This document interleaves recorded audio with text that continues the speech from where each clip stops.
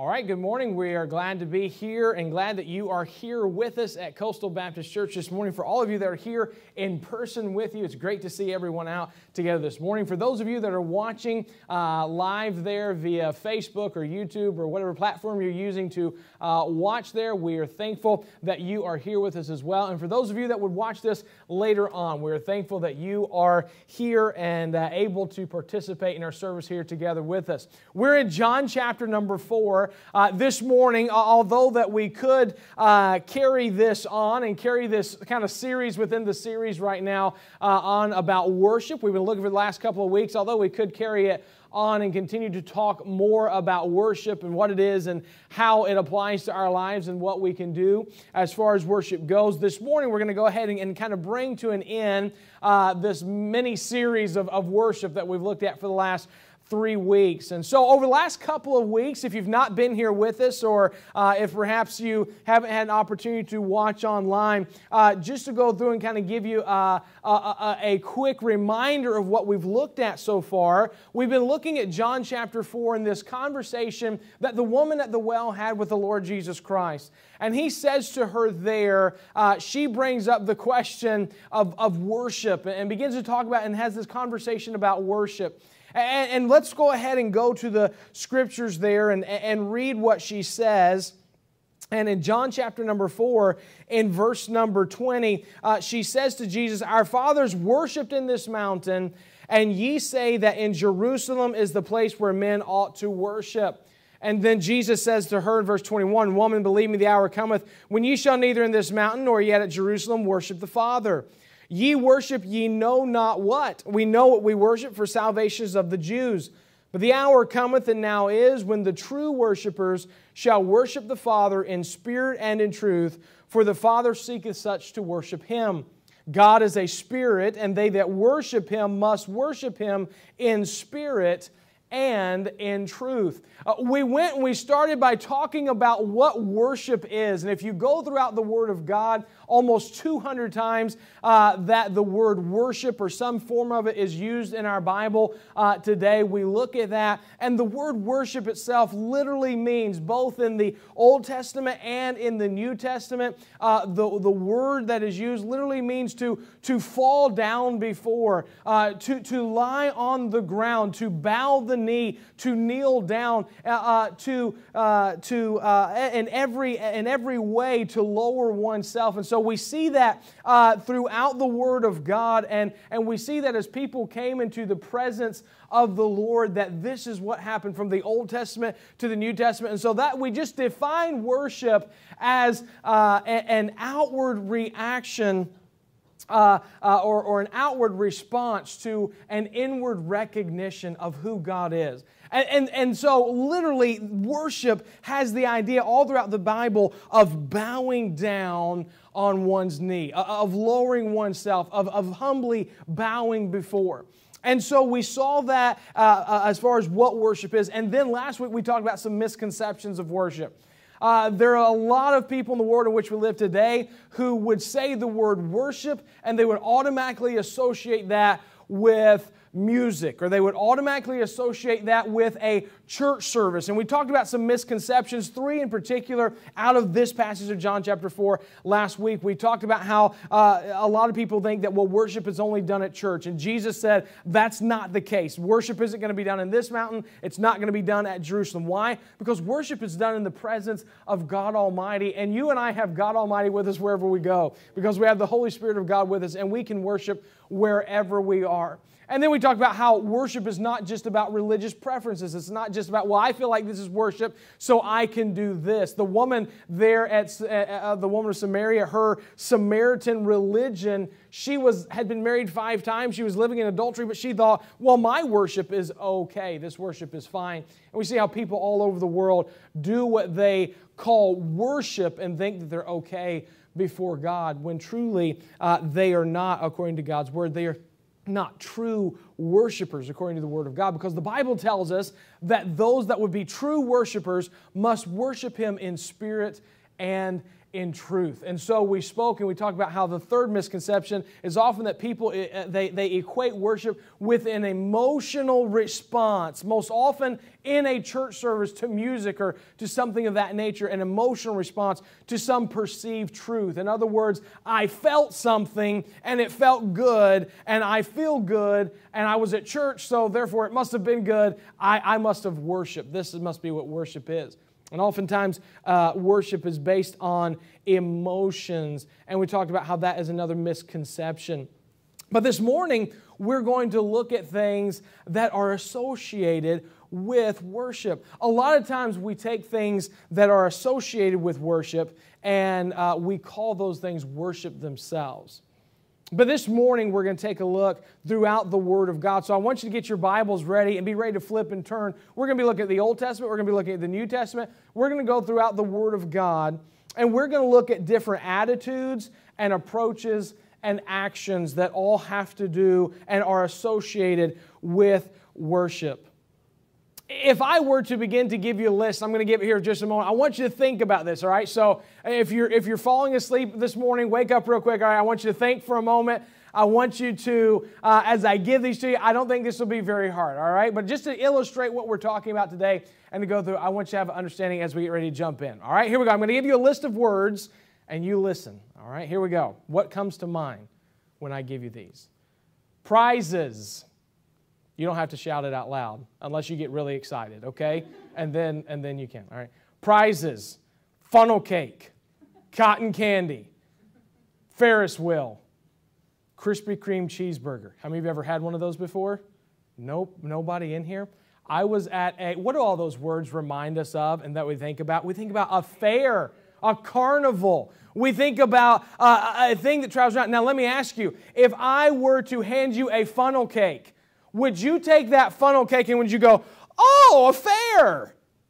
Well, no. Nobody take. If I were to meet you at the door back there this morning and I were to say, congratulations, you're number 72.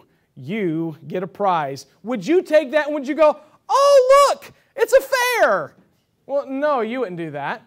If I were to, and I know some of you are thinking, Krispy Kreme cheeseburger, you still can't get past that. I know right now. But I was at a fair in the Louisville fair, the Kentucky State Fair there in Louisville, and there was actually a vendor there, and they were selling and they sold Krispy Kreme cheeseburgers. And if it's as good as what you think it is, or if it's as bad as what you think it is, you might be right, depending on your view of that. But Krispy Kreme cheeseburger. But I wouldn't hand you this morning, or if we were to come in here and I sold you a little figurine and had you a little figurine, I say sell you, if I gave you a little figurine of a Ferris wheel, you probably wouldn't take that and you go, oh, this is a fair. No, you would call it by its name. But all of those things are associated with a fair. None of them in and of themselves is the fair. None of them are what you would look at and say, oh, this is a fair. Oh, this is a carnival. But yet, in a very real sense, all of those things are certainly very closely associated with the fair, and they are things that take place at a fair or at a carnival. Much the same way, as we look at some of the things that we're going to be talking about this morning and looking at, we're going to see none of these in and of themselves is worship. We've already talked about what worship is. We've already talked about what worship is not. But I do want us to see all of the things that are associated with worship and how God brings this all together in His Word. Let's go to the Lord in prayer right now, and then we're going to jump right into the message this morning. Father, I pray that you would bless the time together this morning in your Word. I pray that you would use this message. I pray that you would use it in each and every heart, that we might see the things that are associated in the Word of God with worship. And I pray that you would help these things to be in our lives and to be a part of our lives. And Father, I truly pray that as a church and as individuals, Lord, that we would worship you and that we would have hearts that are full of worship as we leave this morning. And it's in Jesus' name we do pray. Amen. I want you to go with me and look first of all together at the attitude towards worship. Psalm chapter 95. Psalm chapter 95, I believe this is a great verse to look at. We could literally go through almost every time that worship is mentioned, or many times that worship is mentioned. And we spoke a couple of weeks ago about worship and what worship literally is. Now the Bible again and again refers to us falling down and bowing down. And in Psalm 95 and verse number 6, we see here that the Bible says, "O come, let us worship and bow down. Let us kneel before the Lord our Maker." The first thing I want you to see as far as it goes with an attitude towards worship is an attitude of humility. An attitude of humility. All throughout the Word of God, when the Bible speaks about worship, we see men, we see women coming and bowing down and falling down before the Lord with a heart full of humility that is shown in the way that they respond to the Lord. A heart of humility. In Psalm 132 and verse 7, the Bible says, "We will go into His tabernacles. We will worship at His footstool." You must come, when you come to the Lord, you must come not walking with a pride and an arrogancy. We must in humility come before the Lord. And although humility in and of itself is not worship, I do not believe that you can have worship without humility. You cannot come proudly to worship before the Lord. Andrew Murray said, "The humble man has learned the secret of abiding gladness. The weaker he feels, the lower he sinks, and the greater his humiliations appear, the more power and the presence of Christ are his portion." God's Word says it this way in James chapter 4 and verse number 6, "But He giveth more grace, wherefore He saith, God resisteth the proud, but giveth grace unto the humble." You see, pride is the exact opposite of everything worship is meant to be. Worship is meant to be coming before the Lord, lifting Him up and lowering ourselves, understanding that I am nothing and that He is everything, understanding that He is God Almighty and I am just nothing in my flesh, in and of me. I am nothing. And that is what I do when I bow down. I bow down as before a superior and before someone who is greater and someone who is of authority. And my understanding of who God is what brings me into worship, and an understanding of who I am brings me to that point of worship. And there must be an attitude of humility. Could you imagine if if we were to think about the whole coming before a king or coming before someone and coming before them in a prideful and an arrogant way? Can you imagine someone coming in the presence of someone of great authority and them coming up and saying, well, I'm obviously better than you are, and I don't need you, but I will acknowledge that you are the king. No, that's not the way to do it. Pride is not something that we can bring before the Lord in any sort of way that would be involved with worship. Pride is the exact opposite of what worship is meant to be. Oftentimes in our life, if we're not careful, we can let pride creep in. Oftentimes in our life, if we're not careful, we can allow pride to creep into an area of our life where we begin to think of ourselves more highly than we ought to think.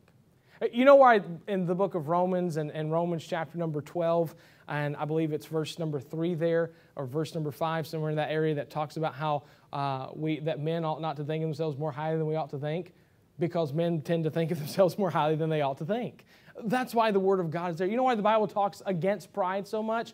Because it's something that so easily comes into our lives. It's something that so easily can be behind everything that we do and who we tend to be and who we are. If we're not careful and we don't live a life of humility and we don't draw ourselves closer to Christ, and if we don't humble ourselves before God, we can become very prideful and very arrogant in what we do, thinking that we are right, thinking that it's my opinion that matters, I am the only one that matters. And a lot of people wouldn't say that with their mouths, but they would live that with their lives.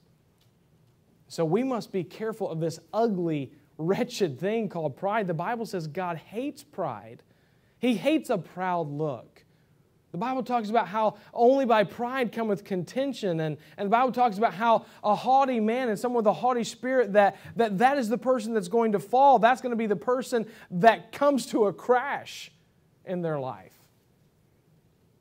So we must have an attitude of humility as we come before the Lord and as we come to worship. Notice not only an attitude of humility, but as we go through God's Word, we see again and again this thought of humility, but then we see this thought of an attitude of fear. An attitude of fear. In Psalm chapter 5, in verse number 7, Psalm chapter 5 and verse number 7, the Bible says this, "But as for me, I will come into thy house in the multitude of thy mercy, and in thy fear will I worship toward thy holy temple." As for me, I will come into thy house in the multitude of thy mercy, and in thy fear will I worship toward thy holy temple. In the book of Revelation, chapter number 14 and verse 7, the Bible says, saying with a loud voice, an angel there says with a loud voice, "Fear God and give glory to Him, for the hour of His judgment is come, and worship Him that made heaven and earth and the sea and the fountains of water." You say, what does that mean to have an attitude of fear? Does it mean that I'm cowering down in a corner somewhere, afraid to come out, afraid of everything and fearful? Not in the sense of walking around afraid all the time. The Bible says that God's not given us a spirit of fear, but of power and of love and of a sound mind.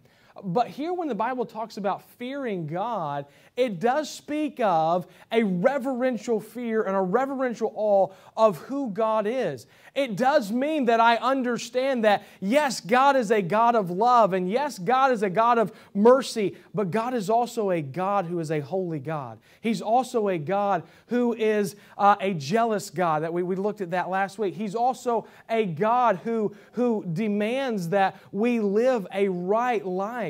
You know, one of the things I'm afraid that we've lost today, and we've lost in the generation, my generation somewhat, but definitely the generation that's coming up behind me, and I think you see this all the time, we've lost this idea of an attitude of fear in anything that we do. Just turn on your TV. Look at those that are out in the streets that will disrespect an authority figure like a police officer. Police officer says, I was speaking with, I believe Brother Don and I were talking last week, and we were talking about there was a day that when someone that was an authority figure said something to you, you stopped and you listened and you'd obey, whether you liked it or not. All right? Now, I'm not here this morning advocating for us following after authority figures who are telling us to do wrong or anything of that nature. All right? So understand that for those of you here. For those of you who are watching online, I'm not advocating that you have to do something if someone tells you it and it's sin and it's wrong that you're to do it. I'm not advocating for that whatsoever. I'm simply trying to state this morning, we have lost a sense of respect and a sense of fear in our nation, and I'm afraid in our Christianity in our lives as well. We talk about living our lives for the Lord and living our lives before the Lord, and yet we have no fear of living in wrong and living in sin and doing something that's opposing contrary to the Word of God. Certainly when we come before the Lord, when we come to worship, the Bible speaks of this attitude of fear that we are to have, this reverence for who God is.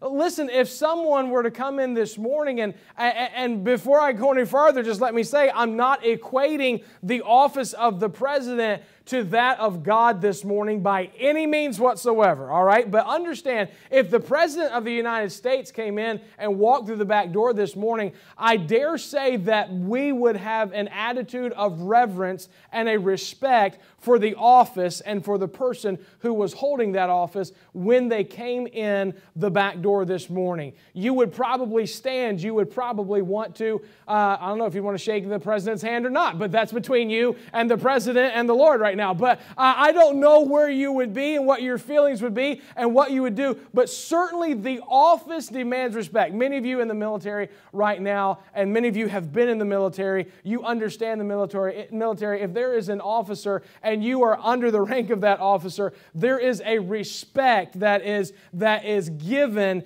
to that rank. There's a respect that is given to the person that is holding that rank. There is a fear, if I may, that is given to them. Certainly when we come into the presence of God to worship Him, the Bible says there is to be a fear of God.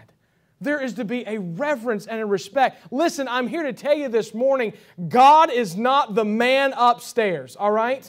He's not some curse word that's just to be thrown around out there. He's not just another name. He is God Almighty. He is the Lord of all creation. And as such, we are to fear Him. And we are to worship in fear, the Bible says. There's to be an attitude of fear when we come before the Lord. I don't want you to think this morning that as believers, if you're watching there, I don't want you to think this morning that we live our lives going, oh, we serve some big bully God. No, we don't serve a big bully God. We serve a God who is merciful. We serve a God who is long-suffering. We serve a God who is holy and just. And we serve a God who is greater than any other. And He deserves our respect and our fear. And so we see an attitude of fear. We see an attitude of humility. We see this attitude of fear. But then there ought to be an attitude of praise. When we come before the Lord, the Bible says, and I'm going to read some verses here to you, in Psalm 138 and verse number 2, the Bible says, I will worship toward Thy holy temple and praise Thy name for Thy loving kindness and for Thy truth. 2 Chronicles chapter number 7 and verse number 3, the Bible says, when all the children of Israel saw how the fire came down and the glory of the Lord came upon the house, they bowed themselves with their faces to the ground upon the pavement and worshiped and praised the Lord, saying, for He is good, for His mercy endureth forever. Could I ask you this morning, when is the last time that you worshiped the Lord and you just praise God for who He is and for what He has done?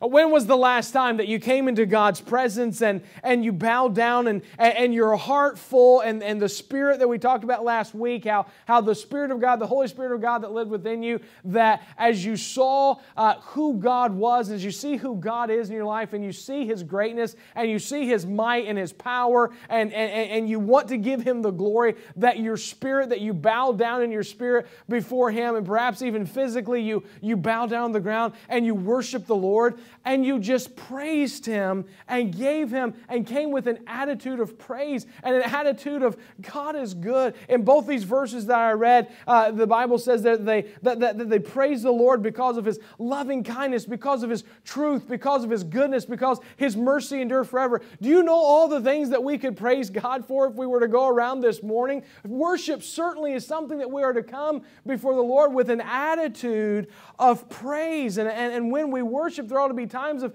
when we're worshiping the Lord that praise would just come off of our lips. It's hard to look and to sit and to come before the Lord in His presence. It's hard to think about who He is and not give Him praise for what He has done. If I were to sit here and I were to ask you this morning, what's something God's done in your life today? If I were to work my way back and I were to say, what's something God's done in your life this last week? What did God do this last month? What has God done this last year? What's He done in the last 10 years of your life? What has God done certainly as we look back over our lives and we see who God is and we see what He has done, praise should just easily flow out of our mouths. In Psalm 146, in verses 1 and 2, the psalmist writes, praise ye the Lord. Praise the Lord, O my soul. While I live will I praise the Lord. I will sing praises unto my God while I have any being. Praise ought to be something that comes so natural to the believer that it should not be something that when it is time for us to praise Him or give Him thanks, that we go, let me see there. If I said, could you just give God praise for something? It shouldn't be hard. It shouldn't be difficult. And certainly when we come before His presence and we're worshiping Him, acknowledging who He is, praise is just something that comes naturally as we think about who God is and what He has done. We see this attitude that we come before the Lord. And these things that are associated with worship, as I have an attitude of humility and an attitude of fear and an attitude of praise. None of these things in and of themselves are worship, but they are certainly things in God's Word that we see associated with worship and an attitude that I should have as I come before the Lord. But then I want you to see, second of all, not only this attitude towards worship, but then the approach towards worship. The approach to worship. All throughout the Bible, we see the word holy used. Over 600 times the word holy is used. 100 of those times, a little bit more than 100 of those times, it's used referring to the Holy Ghost or to the Holy Spirit. So more than 500 times, though, the Bible speaks of the word holy, whether it's defining God as being, as the angels would cry, holy, holy, holy, or whether it's talking about a holy life and a holy manner in which we are to live, or if it's talking about the holy things of the temple, or whatever it may be. Over 500 times in the Word of God, we see the word holy used. And certainly when we approach and when we come to God, we know and we recognize that He is a holy God. Psalm 99 and verse number 5 says, "Exalt ye the Lord our God, and worship at His footstool, for He is holy." We worship because He is holy. That's one of the reasons. But what I want you to see here in this approach to holiness has more to do with you and with me, not so much of God's holiness, although that definitely plays a part. But what I want you to see is in these verses, there's a phrase that's used, and I want you to listen and catch. I'm going to read 3 verses to you here, and I want you to hear the phrase that's used again in each one of these verses. 1 Chronicles 16 and verse number 29, the Bible says, "Give unto the Lord the glory due unto His name. Bring an offering and come before Him. Worship the Lord in the beauty of holiness." Psalm 29:2 says, "Give unto the Lord the glory due unto His name. Worship the Lord in the beauty of holiness." Psalm 96:9 says, "Oh, worship the Lord in the beauty of holiness. Fear before Him all the earth." The word beauty that's used there in those 3 verses, it's only used, I believe, 4 or 5 times there in the Old Testament. And it has this idea of adornment, of putting on. And so if we were to look at that in that phrase, and as the Bible says, worship the Lord in the beauty of holiness, what is He saying? He's saying there that we are to worship the Lord as we put on, as we adorn holiness. It has the idea of you and I putting on the holiness, you and I coming before the Lord and having this approach of a right approach of being holy and of being right with the Lord as we come to worship Him. Have you ever had your child have something happen, perhaps for those of you that are parents or for those of you that grandparents even, have you ever had your child do something that they disobey you, or that something has happened and maybe you said something, maybe they said something, but something's not quite right there between you and your child, and you can tell. You're not sure what it is. You're not sure if it's something that they've done, or maybe it was something that you said that, but you could tell that something was wrong because they didn't quite want to come around, or they didn't quite want to have that normal relationship that they normally have. You could just tell that there's something wrong there. Or maybe it would be that way. You can just tell with a relationship with someone else. You can tell when something's not quite right. It could be a friend. It could be a spouse. But you can tell something's not quite right. Usually you fix that problem and then everything is fine. You fix the problem and then everything is okay. Here in the Word of God, as we look at that phrase multiple times used throughout the Word of God, specifically talking about when we come to worship Him, it has the idea of us coming before the Lord and putting on holiness and coming in a right way and in a right manner. You see, we cannot live a life full of sin and not have things right with the Lord and then still say, oh, but yeah, I worship Him. Oh, I worship God all the time.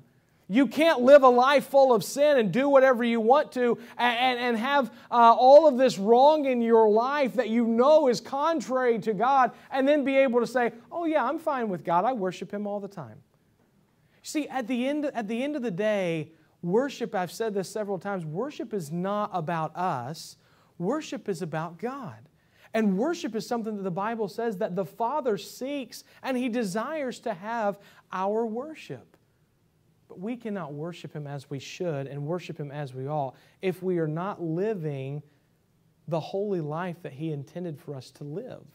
In 1 Peter chapter 1, in verses 15 and 16, the Bible says, "But as He which hath called you is holy, so be ye holy in all manner of conversation, because it is written, Be ye holy, for I am holy."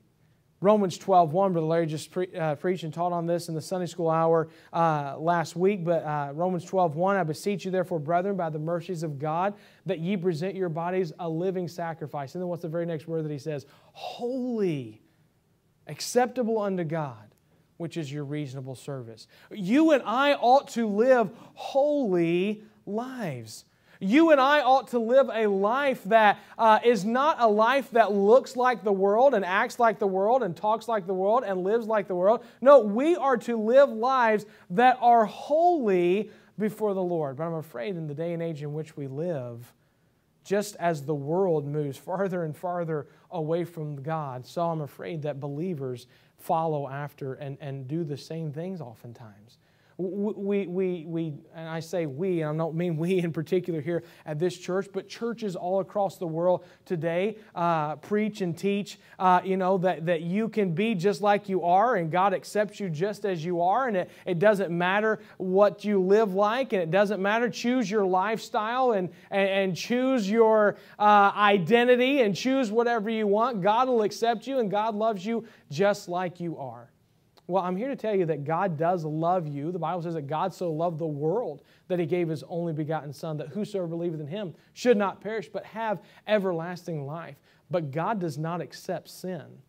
God does not look at someone's life and say, oh, you know what? You go ahead and you sin all you want to and do whatever you want to and live whatever you want to. And even if it's contrary to the Word of God, you just go ahead and do what you like. And then I'll still accept your worship and everything will still be fine and we'll be good. I'm here to tell you that's not the way that it works. God demands holiness in His Word.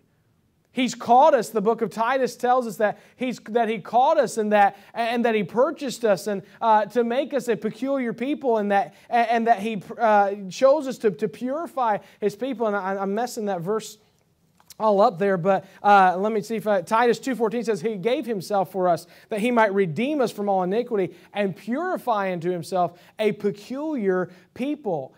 He has called us to be a pure person before Him. He saved us so that we could be saved and molded and made into the image of His Son. The Bible says that He desires for us to live a pure and a clean and a holy life. And as we come to worship Him, there's a right approach in which to do it, and it's the approach of holiness and coming before Him. You say, well, how do you get there? Well, I think a way in which we see that is in Nehemiah chapter number 9, verses 1 through 3 there. The Bible tells us that this approach to holiness, that there is confession as well, and this approach to worship, that there is confession. In Nehemiah chapter 9, verses 1 through 3, as we read here, this is one of the places in the Word of God that talks about confessing and worship. In other words, getting things right before we come to worship the Lord. Nehemiah chapter 9, the Bible says, Now on the 24th day of this month, the children of Israel were assembled with fasting and with sackcloths and earth upon them. And the seed of Israel separated themselves from all strangers and stood and confessed their sins and the iniquities of their fathers.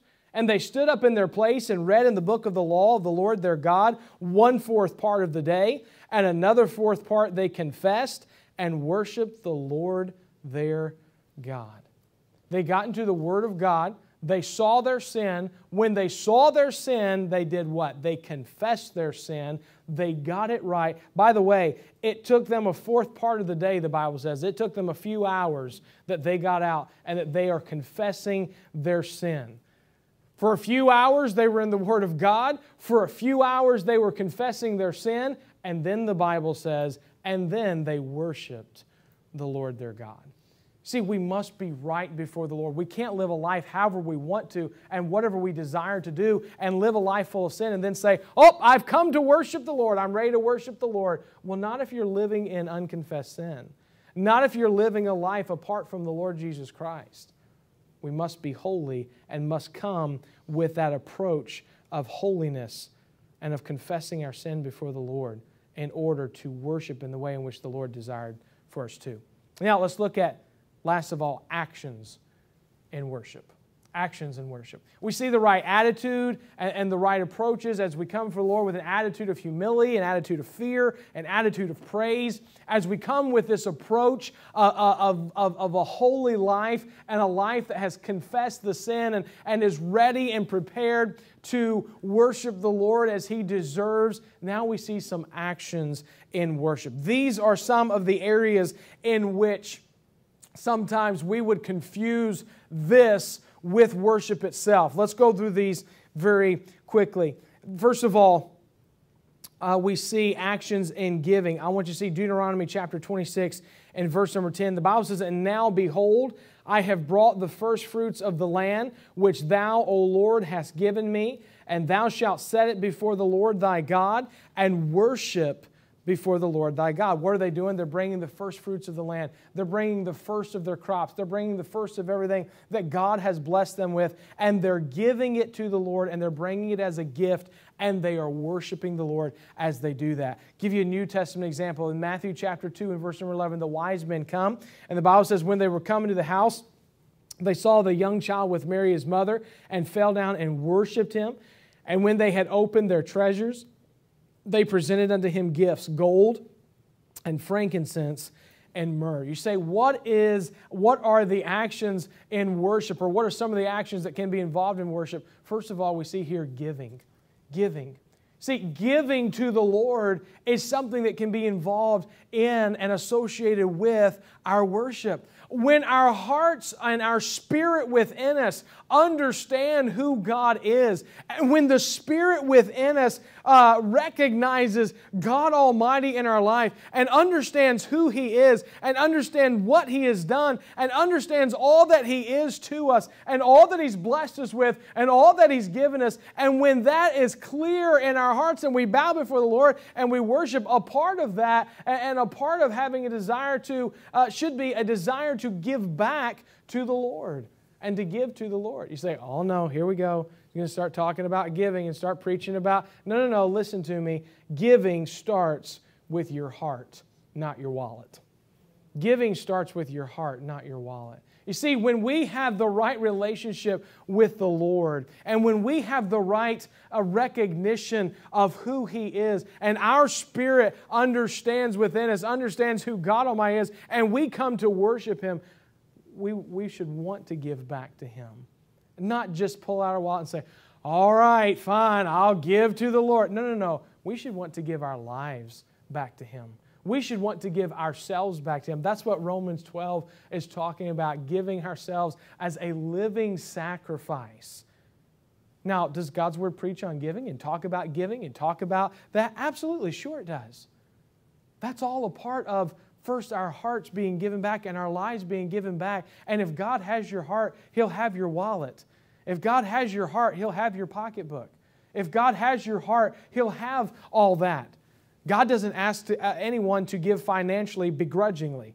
He talks about being a cheerful giver. And if God has our heart and He already has all of us, it's all His anyway. We understand that. We're just stewards of it. And so certainly the Lord talks about giving. And certainly He talks about those things. But we're talking about here an attitude and an action that's involved as we worship the Lord. As our spirit understands who He is and we bow before Him, we say, Lord, we acknowledge who You are. And along the way here, part of that, we are in turn then, there's something within us that says, I want to give back for all that God has done. I want to give. It might be your life. It might be financially. It might be in other ways. But giving back to the Lord. We see this giving. Then we see praying as well. In Matthew chapter 8 and Matthew 19 and Matthew Matthew 8 and Matthew 9 and then Matthew 15, we see three different instances of people coming to the Lord. One, a leper that came to the Lord, and the Bible says that he worshiped the Lord, and then he prays to the Lord and says, Lord, if thou will, thou canst make me clean. And there's this prayer and this conversation that goes on with Lord. In Matthew 9, the Bible says that there was someone who came, that there was a ruler that came and worshiped the Lord. And then he prays and says, he says, my daughter is dead, but if you come and lay your hand upon her, I know that she'll live. In Matthew chapter 15, the Bible says that she came and worshiped him, saying, Lord, help me. Here is a lady who was coming before the Lord and looking for help. But all of these instances are instances where we see people coming and bowing down and worshiping the Lord Jesus Christ, but then praying and having this conversation, asking, Lord, will you work in my life? Will you work in my child's life? Will you work in another way? When we come and when we worship before the Lord and we acknowledge who He is, and we understand that He's God Almighty, we understand that He's the great physician, we understand that there's nothing that He can't do, worship lends itself to us spending time in conversation and in prayer with the Lord. And so certainly prayer is one of the actions of worship. And then we see probably the number one thing that is misrepresented as being worship, and that would be singing. Singing in and of itself is not worship, but it's certainly something that is associated with worship in the Word of God. In Psalm 66 and verse number 4, the Bible says, all the earth shall worship Thee and shall sing unto Thee. They shall sing to Thy name. Selah. In 2 Chronicles chapter 29 and verses 27 through 30, the Bible says, and Hezekiah commanded to offer the burnt offering upon the altar. And when the burnt offering began, the song of the Lord began also with the trumpets and with the instruments ordained by David, king of Israel. And all the congregation worshipped, and the singers sang, and the trumpeters sounded, and all this continued until the burnt offering was finished. And when they had made an end of offering, the king and all that were present with him bowed themselves and worshipped. Moreover, Hezekiah the king and the princes commanded the Levites to sing praise unto the Lord with the words of David and of Asaph the seer. And they sang praises with gladness, and they bowed their heads and worshipped. We remember that singing by itself is not worship, but if we are already in worship mode, so to speak, it's certainly singing is something that becomes a part of that and an action that's involved during our worship. See, especially since we see these songs and many of the psalms that are written, and that's what psalms are, by the way. They were songs that are written, and David writes in every aspect, and these songs, every aspect about David's life, he sang about everything. If you read through and just go through your Bible, and I've been going through and reading the Psalms here lately, but go through and read the book of Psalms. There's nothing that was off limits when it came to David singing. He sang about everything. And many, if you go through and you read these songs, they are songs that are directed where? To the Lord. And songs that are sung back to the Lord and directed towards Him. It's easy to see how singing becomes a part of and an action of our worship. Worship, as we come and as we recognize who God is and we bow down before Him, we understand that song and that singing and that those praises come off of our lips in the form of a song. And so it's easy to understand how some could take then and say, oh, well, singing is, that's what worship is. It's just, that's what, you sing, you worship. No. Singing in and of itself is not worship, but it certainly is closely associated with it throughout the Word of God. Singing is something that we should do. It's something that we are commanded to do. It's something that as you come into the presence of God Almighty, it's certainly something that you can have a song on your heart, and certainly something that you should sing to Him and to praise Him. Some people say, well, I'm not a very good singer. It's okay. It's just between you and God. It's okay. It's all right for you to sing to Him. It's all right to be driving in your car by yourself and just at the top of your lungs letting God know how much you adore Him and how much you want to praise Him. I have gotten more than 10 in my life, more than that. Strange looks as I'm driving along the highway, just having a good time with me and the Lord and singing, and people just look and they think, what is wrong with that person? I'm like, it's okay. Just me and the Lord having some time over here together. It's fine. No big deal. Listen, you might be out jogging and just singing your heart out. And I was out mowing the other day and was mowing and had my headphones in and didn't realize that perhaps I was singing loud enough that my neighbors could hear some of what was going on there. And they're like, they probably think somebody's hurting over here or something. I should probably not sing quite so loud with the mower and earphones and everything. Yeah. But the point is, we ought to have a song in our heart. We ought to have a song and singing, and those things are obviously throughout the Word of God, something that is associated with worship. And sometimes we stray from that, and we stray away from having a song in our heart, but it's certainly something that we should have all the time. Singing is not something that we just do when we're in church together. Singing is something that we should be doing all the time. Singing is something that should happen every day of our life. There ought to be a song in our heart. The book of James talks about, is any afflicted? Let him pray. Is any merry? Let him sing. We ought to be singing to the Lord. There ought to be something that we're joyful about and that we're excited about. And when we come into church, you say, well, can we not worship when we sing? I mean, I feel those things that you're talking about. I have a heart that's full of prayer. My spirit bears witness with God's Spirit that I'm a child of God and I recognize who He is. Yes, you certainly can worship when you sing in church, but that's not the only time we worship. That's not the only time we sing, but we ought to sing when we're in church. We ought to praise God when we're in church. We do that, and as we sing and as we praise God in church, the Bible says we do that to edify and to encourage one another and to build one another up. We see that, and for sake of time, we can't go to Ephesians and Colossians where the Bible talks about those specifically, but that's part of why we sing in church is to encourage one another and to build one another up. I'll just say it honestly, there are a lot of people in church who aren't building other people up.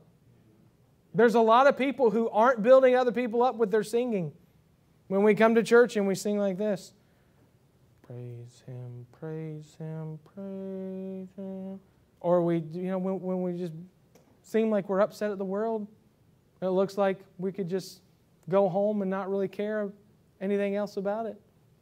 We're not singing like God intended for us to sing. Certainly singing is something that is intended to be a part of and an action of our worship. And then let me close with this. The last thing, and this is something we see again and again and again throughout the Word of God, is then an action of worship, and that is serving. Serving. In Deuteronomy 11:16, the Lord's speaking to Israel there, and He says, take heed to yourselves that your heart be not deceived, and ye turn aside and serve other gods and worship them.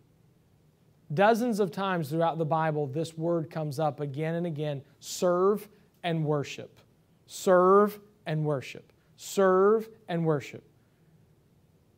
In Romans 1:25, the Bible talks about the people that God has turned over. He says, who changed the truth of God into a lie and worshiped and served the creature more than the Creator. In Luke chapter 4 and verse number 8, Jesus answered and said to him, He's talking to Satan.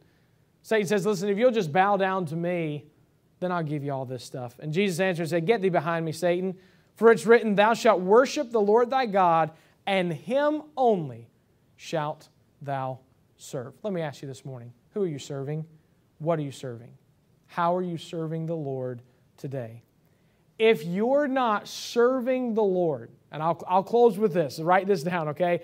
If you're not serving the Lord, it's highly doubtful that you're worshiping the Lord, because who you serve is what you worship.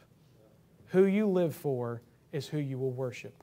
What you live for is what you will worship. If you live for a job, chances are you're worshiping the job.